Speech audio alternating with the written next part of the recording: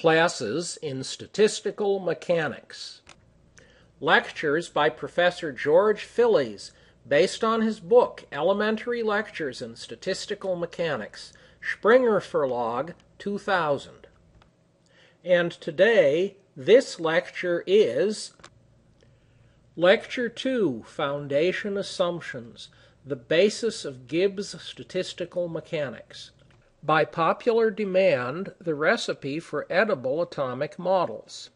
1 cup softened butter, 2.5 cups sugar, 2 eggs, 2 tablespoons cinnamon, 2 tablespoons vanilla, 2.5 cups flour, 2 teaspoons each baking soda and cream of tartar, 1/4 teaspoon or modestly less table salt, beaten till smooth. Combine with 2 by 12 ounce packages of milk chocolate baking chips. Put in the chips at the end or it's very hard to beat until things are smooth. Form dough into clumps, round and rather larger than a walnut. Roll in a 1-to-1 mixture of granulated sugar and cinnamon. You can use the extra mixture if you have any. 1/4 cup should be more than enough to sprinkle on top of the cookies before baking. Bake in an unbuttered pan for about 10 minutes at 375 Fahrenheit. Cooking times vary greatly. You might as well experiment until you get used to discovering what your stove does. In any event, I am Professor Phillies, and this is the ISP on Statistical Mechanics, especially fluids. Today we are doing Lecture 2. So let us begin more or less at the beginning. In the last lecture, I discussed a puzzle. And the puzzle was how you could calculate the air pressure in the room without an impossible computer budget and violating other laws of nature, or at least doing things we don't know how to do. The second part of what I did is to discuss statistics. Now, the statistics I discussed were based on rolling dice. And if you roll a die, it comes up on one of 6 or 20 or 100 or whatever sides. And those sides are each labeled with an integer. And you could imagine relabeling so that the integer gives you a table of outcomes, or you could just label the dice with the outcomes. So the die generates a function, but it generates a function that only has a finite or countably infinite number of outcomes. In general, however, you don't have to talk about something that is a function of an integer. That is, instead of saying the outcomes are labeled with an integer, you could say the outcomes are labeled with a real number. For example, suppose the outcome was the position of this one atom along the x-axis back and forth in the room. Well, that's a number. It's a real number. It's a continuous number, and the outcome could be the position itself, or the outcome could be some function of the position, like the force the atom is putting on the wall, and now we replace the integer with a real number. Corresponding to replace the integer with a real number, we replace the summation sign, which is an integer, with an integral sign, and we integrate over the variable between some bounds. So that's a change, and I talk about it a bit in Chapter 2, but if you're comfortable with calculus, it's a very small change. Okay, so that is what we do, and that is probability in statistics.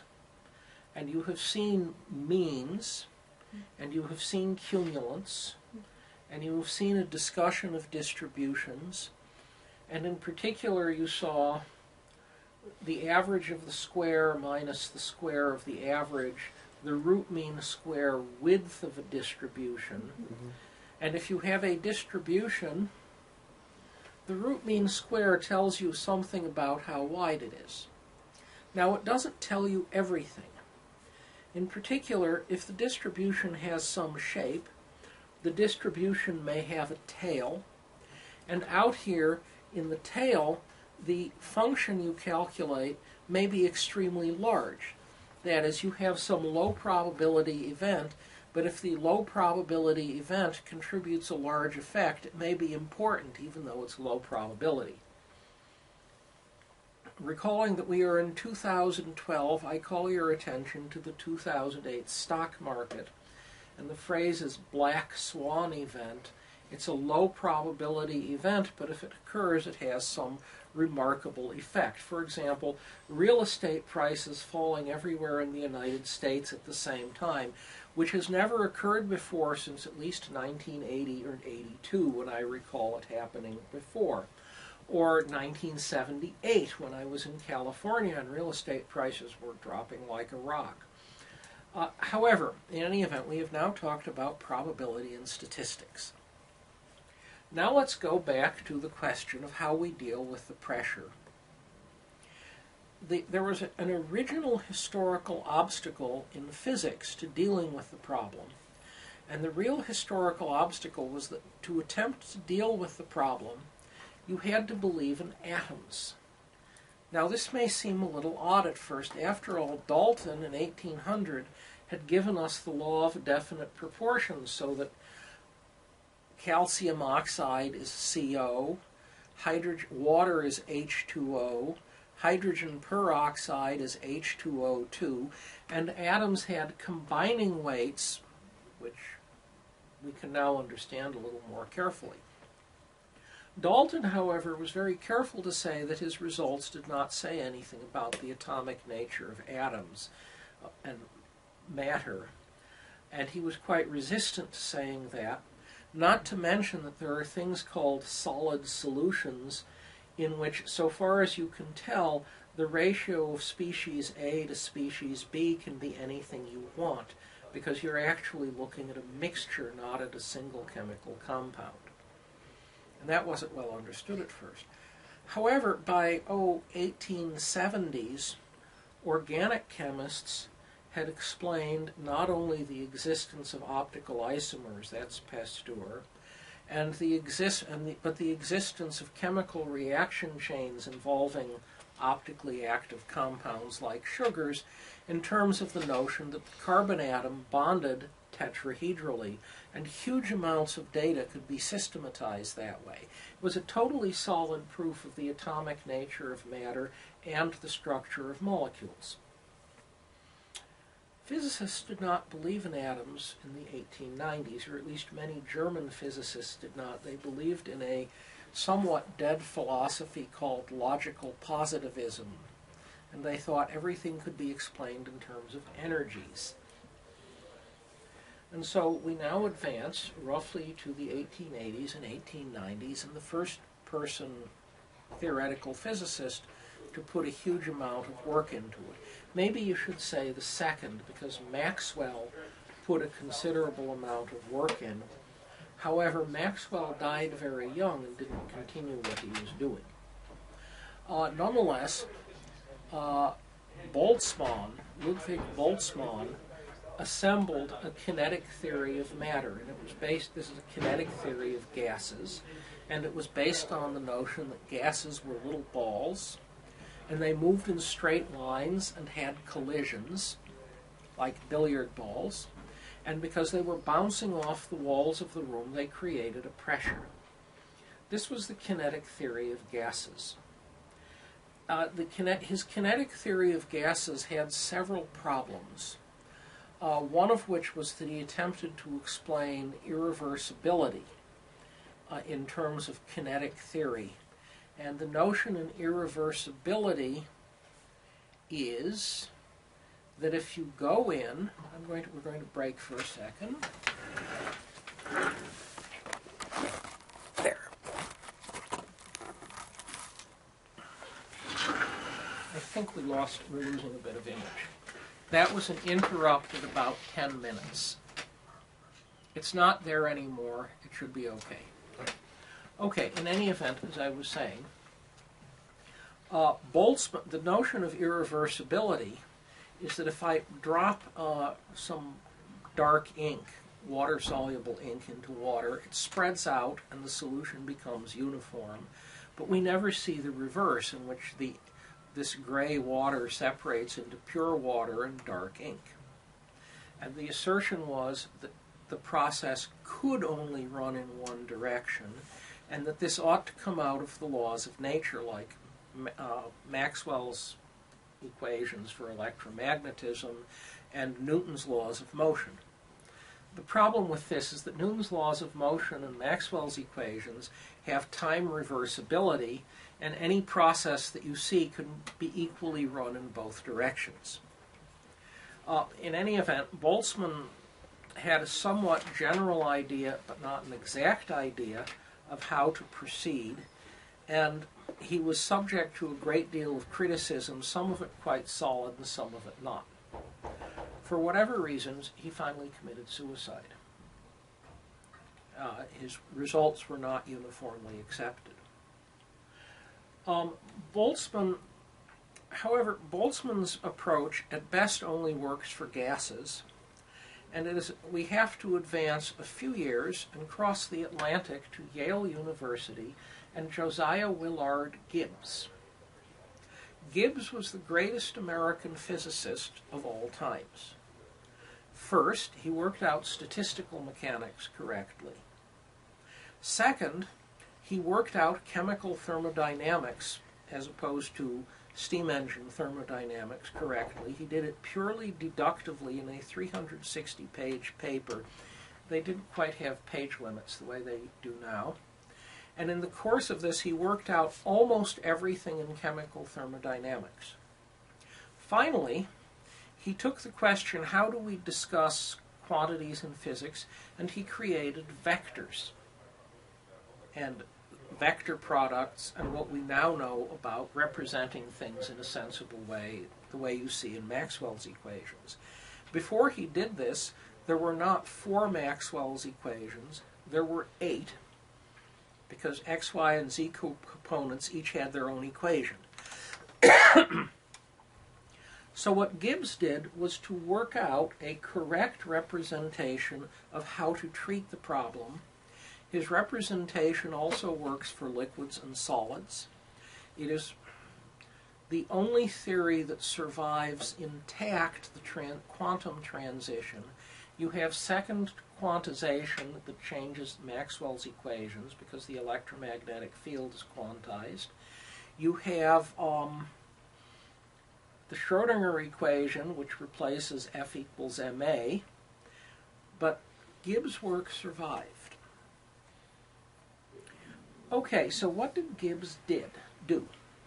What he did was to look at this fluctuation problem I talked about and say, we have a circumstance, and we can look at any of these physical quantities, like the pressure on the wall, and we can divide the pressure into 2 parts, an ideal part and a contingent part. He did not use precisely this language. I'm using the language that Aristotle would have used. The ideal part, we have a piece of marble, and it might be a chip of marble, it might be a block straight out of the quarry, it might be a finished statue. Those 3 pieces are very different, but they each have some essence of marbleness that is common to all of them, that is the ideal part. On the other hand, they also have the contingent part, which lets you tell them apart. And what Gibbs did is to say, we can split these physical quantities into parts, and we can calculate the ideal part, which is roughly what thermodynamics looks at, and we can calculate what in fact are a full set of ideal properties of the contingent parts. The only thing we can't do is calculate exactly what the pressure on the wall of the room is right now. To do that, you have to measure the location of all of the atoms and all of the molecules and how fast they're moving. And we do not know how to do this without recourse to witchcraft, an art not taught at this university. So having said that, what did Gibbs do? Well, what Gibbs did is to say, first of all, we have a notion of an average. And here is the average.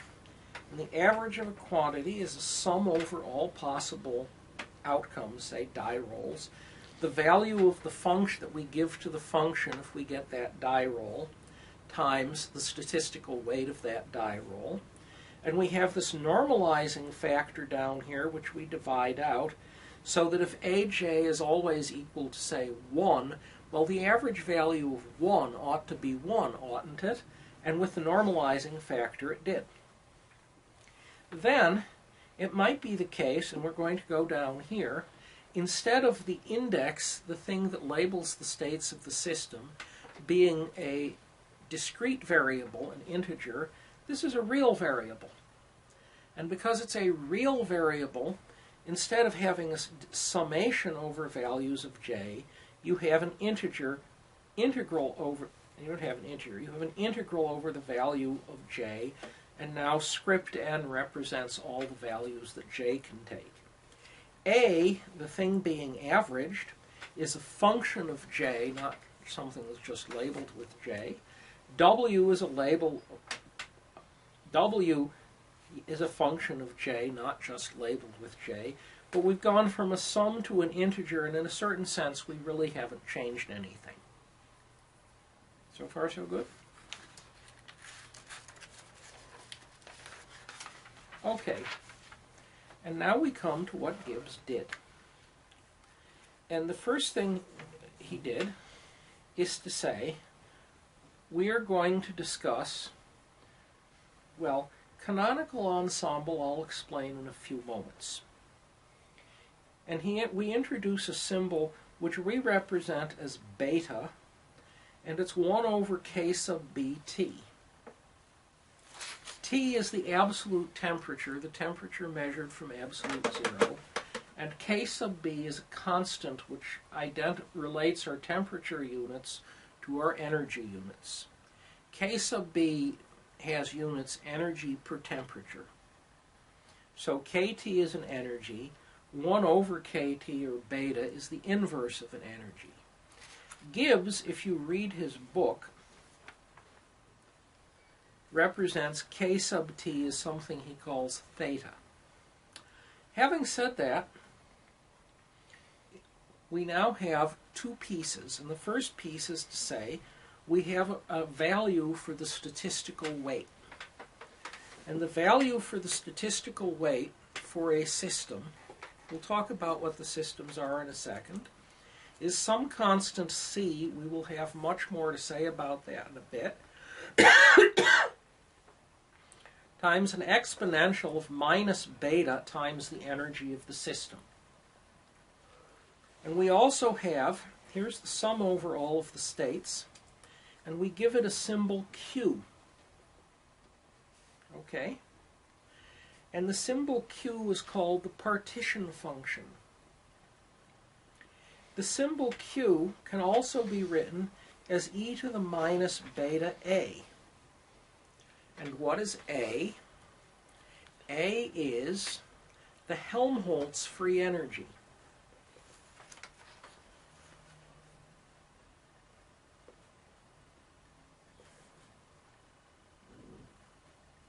Okay? Helmholtz free energy is one of these thermodynamic things we will not discuss in detail in this course. Okay. The two things boxed in red are new laws of nature, like Maxwell's equations. You can't derive them from something else, or at least if you can, I have never seen an actual derivation or anything that appeared to be a legitimate derivation as opposed to someone pretending they had a derivation when they didn't. Okay, so having said there are two new laws of nature that are about to show up, let us discuss what Gibbs did. And what he did is to say, we are going to define something called an ensemble. An ensemble is a collection of possible descriptions, states of the system. And so the fundamental thing is the state. Now, state is not a classical mechanics concept. You don't find it anywhere in classical mechanics except statistical mechanics. And what it is the notion, suppose we take all of the atoms in this room, and for some moment we record all of their positions and all of their momenta. that is a complete description of all of the atoms in the room from a mechanical standpoint. And if my recording of both positions and momenta was completely accurate, I can use those numbers to calculate where the atoms will move at all future times. Just as if I measure all of the positions of all of the planets and how fast they're going and which way they're going, I can calculate planetary orbits for all future times. Now, the statement "can calculate" is ideal because of the chaos challenge I mentioned last time. It's also, in fact, extremely difficult to do the calculation adequately, accurately, even with modern computers. But in principle, you can calculate. So, for a given instant in time, the state of the system is where all of the atoms are and how fast they're moving. Now, if the atom, like this book, has a shape, it could also be flipping on its axes and rotating. If it's flexible, it could also be vibrating, yes, but you might have to put in more detail because the molecule is made of atoms. Nonetheless, there is something called the state. Now, if we measure the pressure on the room at different times, we get different results. It's time dependent. That's the hiss the tiger always has in her ears. Okay? Well, so what we could imagine doing, in principle, is saying, we don't like the result of one pressure measurement, let's look at a lot of them. And that would be an operational average. It could be we calculate the pressure on the wall of the room for a long time, it fluctuates up and down, and we take some average. It could be we build an extremely large number of exact copies of this building, put the right number of gas atoms in the room, and make one measurement per building of the gas pressure in the room. That would be an operational ensemble average. We talked about that last time for doing red blood cell counts. What Gibbs did is to say, we're going to do an ideal version of this.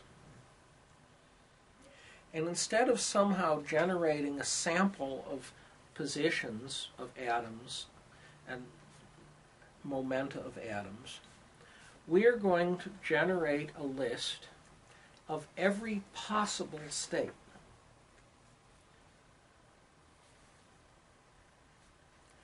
An ensemble, now we come to the important definition, is a complete, non-repeating list of all of the possible states of the system and the statistical weight assigned to each state.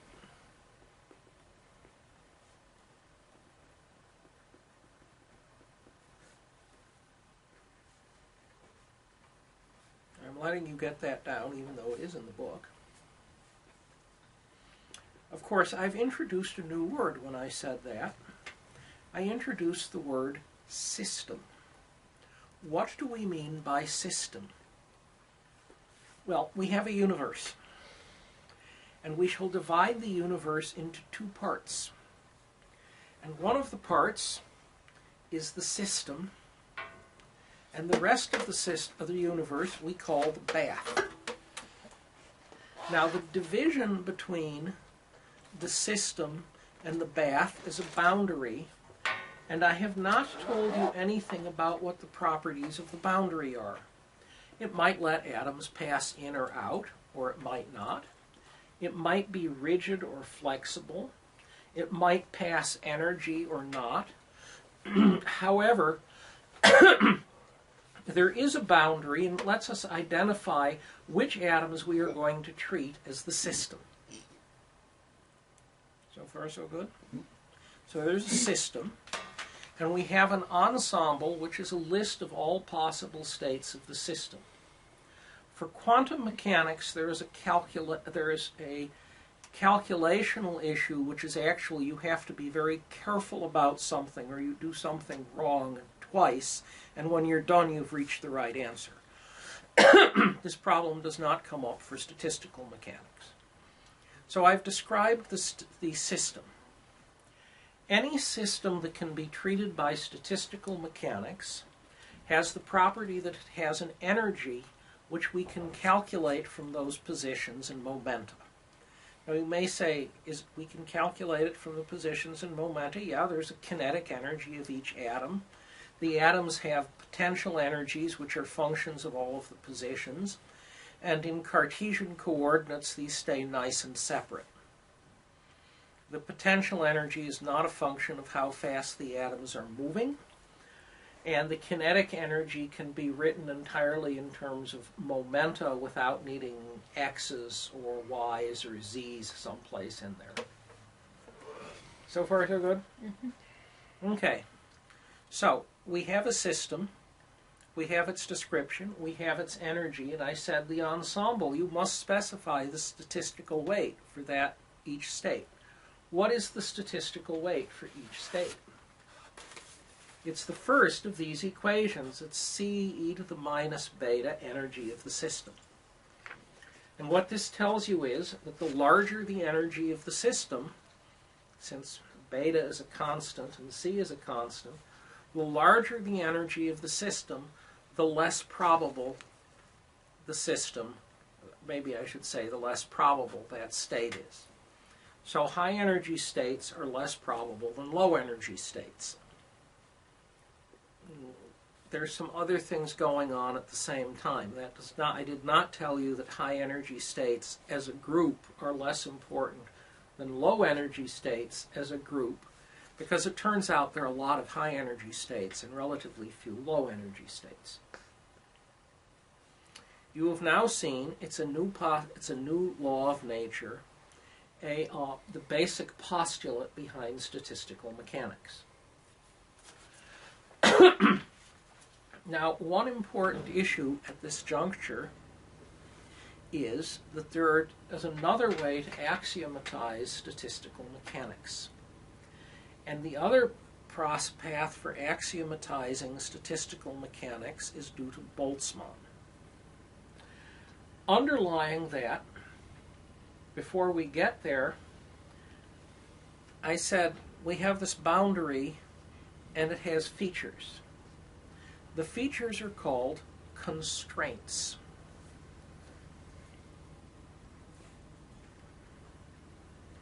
If we are working in the Gibbs formulation of statistical mechanics, the constraints are called the canonical ensemble. The canonical ensemble is all of the states of the system that have exactly the right number of particles. The particles are confined to a fixed volume whose volume V we know, and we also know the temperature of the system T. So the canonical ensemble specifies N, V, and T. Now you might wonder, oh gee, we've specified where all the particles are and we've specified how fast they're moving. We can calculate any mechanical variable we want.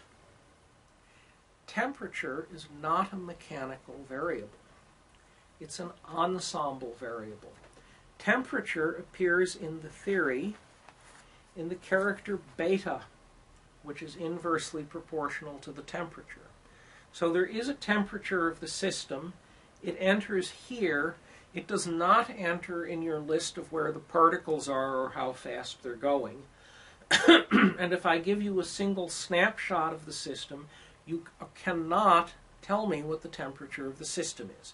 You can make an estimate, and the estimate can be quite accurate, but you cannot actually say this system must certainly be at temperature T. Okay, what did Boltzmann do that was different?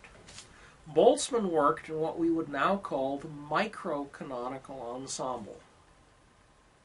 The microcanonical ensemble, the boundary fixes the number of particles, it fixes the volume of the system, and it fixes the energy of the system. So the walls of the container do not allow energy to pass in or out, and therefore N, V, and E are fixed. Well, if E is the same if we have a list of states of the system and E is the same in all of them, yes? What does this tell us about the statistical weight of all of those states? It depends on temperature.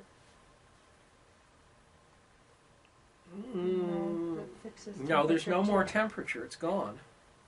We fixed NV and E, not NV and T. That would make sense, but the answer is NV and E are the fixed quantities. What does this tell us about the statistical weights? They're the same. Correct. The statistical weight of all Boltzmann states is the same. And so this Wj it might as well be 1. My thought process was that NV and E are constant, so that the only thing left that can be varied in the expression there is T. That's, well, actually, you have the same list of states at both temperatures. Okay. And so it gets a little messier than that, but no, there isn't actually a temperature in there. This is the, if we look at the list of all states with the same energy in the Gibbs canonical ensemble, they all have the same statistical weight. Now, their statistical weight as a part of the full canonical ensemble, this is where you were exactly correct, varies. Okay. But Boltzmann says we will only select for the ensemble the states with a given N, V, and E, and all of those states have equal weight. Oh, because okay, that makes sense, because if N, V, and E are the same, then T must be the same for all of them. T is not home at all. It's not there. Set it to 1 if you have to. Well, it vanishes because W is just 1. Yeah. So there is no T at this level. You can compute a T, but there is no temperature variable. It's N, V, and E. It is also possible to work the other way, to start with the microcanonical ensemble. And so we have the microcanonical ensemble for a very large but finite volume. Finite is important. And if the volume is extremely large but finite, the behavior of a small part of the system, in the limit the part is quite small, is the canonical ensemble behavior. So, this is what Gibbs did. Now, if you actually want to advance with this any further, there's some notation issues, and there's some conceptual issues. Let me treat a few more of the ensemble issues. First of all, there are a whole bunch of different ensembles that are discussed in the book. For example, there is the isobaric ensemble, in which the walls are flexible, and you go through all of the canonical ensembles with different volumes. And you sort out of all of those ensembles all of the states of the system where the pressure is the same. And you throw out all of the states of the system from all of these ensembles of different volume where the pressure is wrong. And now you have an ensemble where there are n particles, they're at temperature T, the pressure is exactly P, and this is called the isothermal, same temperature, isobaric, same volume ensemble. The equal energy ensemble is also called the isodynamic equal energy ensemble. Isodynamic? Yes. That's varying energy? Equal energy? Yes. Oh, okay, it's yeah. the same as microcanonical. There is also, we will get to it in this course, the grand canonical ensemble. The grand canonical ensemble treats the existence of doorways. You know, this room. Atoms can move in and out. The canonical ensemble does not describe this because it's fixed volume. Okay. So there are different ensembles. Now we come to two bits which you should be aware of, since you will probably take another Stat Mech course at some time. The first is something called the representative ensemble. In the representative ensemble looks sort of like the canonical ensemble. However, in the representative ensemble, instead of having every possible state of the system, you have a random collection of states, a very large random collection. You imagine the canonical ensemble is an infinite filing cabinet full of pictures, and you reach in and draw out pictures at random. However, in the representative ensemble, the statistical weight of each state is 1, but you're allowed to draw out multiple copies of the same state. So this weighting factor becomes the likelihood of finding a particular state, and this x minus beta e shows up because there are more copies of low energy systems than high energy systems. Okay? That makes sense. Now you should realize that if it's actually representative and every state is not there, and you think carefully about how real numbers work, there are some serious problems which get glossed over. The other thing you may encounter is people who will say that in the canonical ensemble, statistical weight is 1. That's simply not true. You can find, if you go through the textbook literature enough, you will find people claiming it, and they're just wrong. The third bit you will find is assertions that you can derive either of these statistical weights from something similar. And I go through the discussion of that in the book. The key issue is that, for example, you could say, well, all states should be equally likely, the principle of equal a priori probabilities. That assumption is correct for the microcanonical ensemble. It's false for the canonical ensemble, but there is absolutely nothing in this assertion, well, they all have to be equally likely, because there's nothing telling them apart. There's nothing to tell you which ensemble you're in, so the argument is just wrong. I regularly look for people claiming a derivation of the statistical weight. I have never found one that actually made sense. Okay, so that's statistical weights, and we are now done almost with Chapter 3. There is one last bit of Chapter 3, though, and this is a matter of notation. And the issue is, we want to represent symbolically where all the atoms in the container are and how fast they're moving. And we sort of start out, and we have an X, a Y, and a Z. And if there were only one atom, you know, like Physics 1 where there's only one particle, this works just fine. And we realize X and Y and Z could be replaced with a vector R, that's a vector, which is the position vector of the particle. And similarly, the particle has momentum components, px, py, and pz, but momentum is a vector. We can represent it as capital P. Okay, you know, there's more than one atom in the room. Since you can hear me speaking, we know there must be a lot of atoms, or sound waves would not propagate. Also, we would have asphyxiated.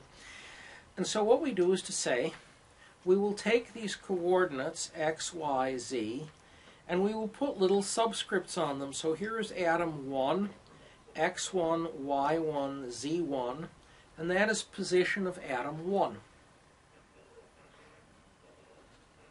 So far, so good. And having said that, we do the same for momentum. So there's a px1, a p1y, a p1z. I tried in the book to be consistent in always writing the number and the coordinate direction in the same order, and I'm fairly sure I missed one someplace. But you should realize the momentum components have two labels, one telling you which component, X, Y, Z, and the other telling you which atom. And so we can represent atom 1 like this, and we could do atom 2 the same way, and so forth. The third piece of G, the notation is going to get messy, is we are going to have N, capital N, atoms in the room. Capital N is rather large. It's Avogadro's number. And capital P is rather large. It's also Avogadro's number.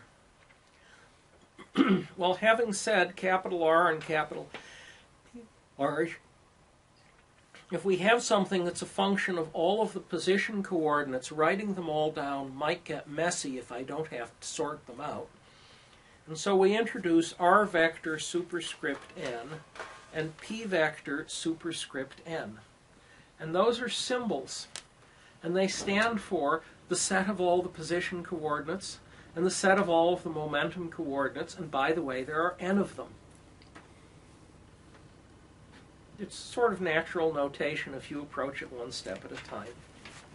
Now we do the same thing for positions and momenta. And suppose we are going to integrate over a volume.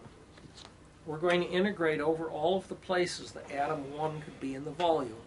So atom 1 has coordinates x1, y1, z1. And if we want to integrate over all of the places, that is, we want to write down a list of all of the places the atom could be in the volume, and we want to sum it up, we get an integral dx1, dy1, dz1. Well, you don't want to write those down more than you have to. We will have to sometime. So we replace that with a dr vector 1. What does the integral dr vector mean? Well, a vector is just a symbol for the three scalars, and so dr vector 1 means we're integrating over the three positions, and dp1 means we're integrating over the three momenta. And you may correctly guess that when there are n atoms in the room, we might write a dr superscript n to mean we're adding up over all of the positions of all of the atoms in the room. So far, so good? Okay, that's it for chapter 3. Is there a picture still there? Yep. Good. It shut down this morning and I lost an hour and a half of polymer science lecture. Okay, having said that, we can now advance to talking about doing an ensemble average. And the ensemble average is like every other average. There's a quantity we're going to average. There's a sum over all possible states. There's the quantity being averaged, and there's the statistical weight. And downstairs, there's this normalizing factor, and I introduced the simple Q for that, the partition function. The other thing I did is to say Q is e to the minus beta A. Now, what is the point of that? Well, we're doing statistical mechanics, so we're calculating things like pressures. However, there is another field of science that is also interested in pressures called thermodynamics. And thermodynamics has results like PV equals nRT, the ideal gas law. And the pressure P there and the force on the wall of the room are related, but the relationship is not trivial. What Gibbs did was to specify an exact relationship between statistical mechanics and thermodynamics, and the exact relationship is this normalizing factor links to what is called the Helmholtz free energy. Okay, we're not going to do a thermo course. This is really a stat mech course, but I will explain very briefly what the free energies are. The free energies, so what are free energies? The free energy is the energy available to do work under a particular set of circumstances. The Helmholtz free energy, A, is the energy available to do work if you keep the volume and the temperature fixed.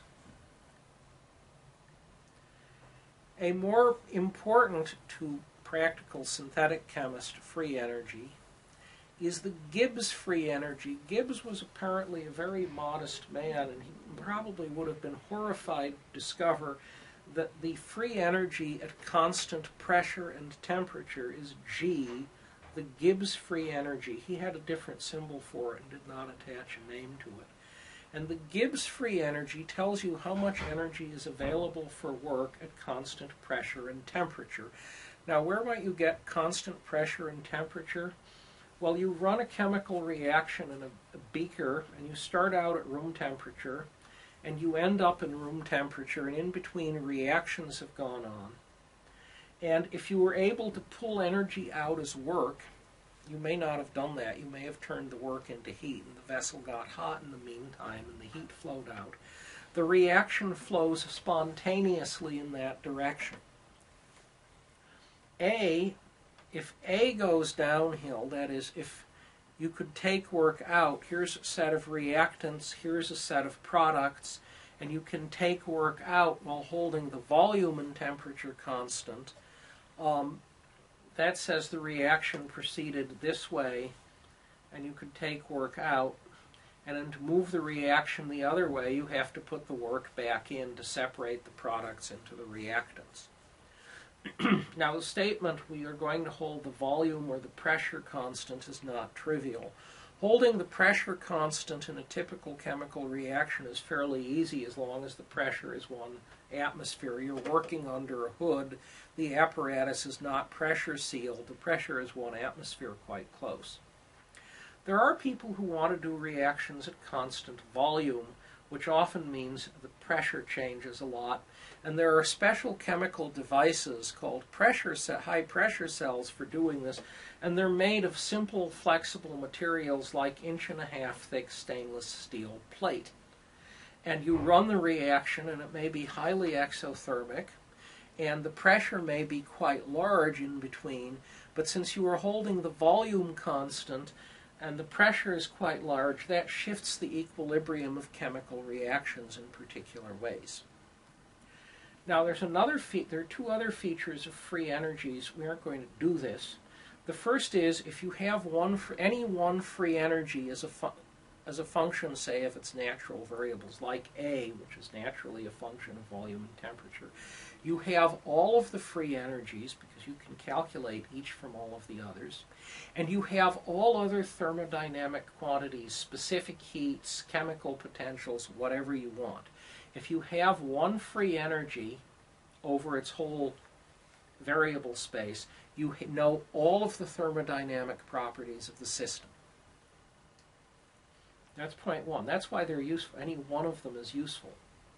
Point 2. I said A is a function of V and T. You notice it corresponds to and it's also a function of how much matter is there if we don't divide that out and find the molar free energy, which is what a chemist would usually do. The other thing we can say is that you don't have to write A as a function of V and T, because thermodynamic variables are interchangeable as long as they're independent. And instead of writing A as a function of V and T, which would be the natural behavior, you could write it as function of, say, pressure and temperature, or pressure and volume, and you can make these conversions. And once upon a time, I did a paper with Dan Kivelson, which was extremely important to do this. And we had the assistance of Bob Scott, who was a very good thermodynamicist, and it was the hardest calculation in terms of how the heck do we get this to work that I have ever done in my life. And all 3 of us said the other 2 guys had done most of the work because we hadn't done very much. So in any event, I have talked about free energies. I have brought us to the end of chapter 3. Next time, please skim chapter 4. You probably won't follow all of it the first time, because you are about to see, possibly for the first time in your life, a 6-dimensional integral. And once you're led through it, oh, that's trivial. But the first time you see it, it's quite imposing. We are now done. Class dismissed. I have another class to get to.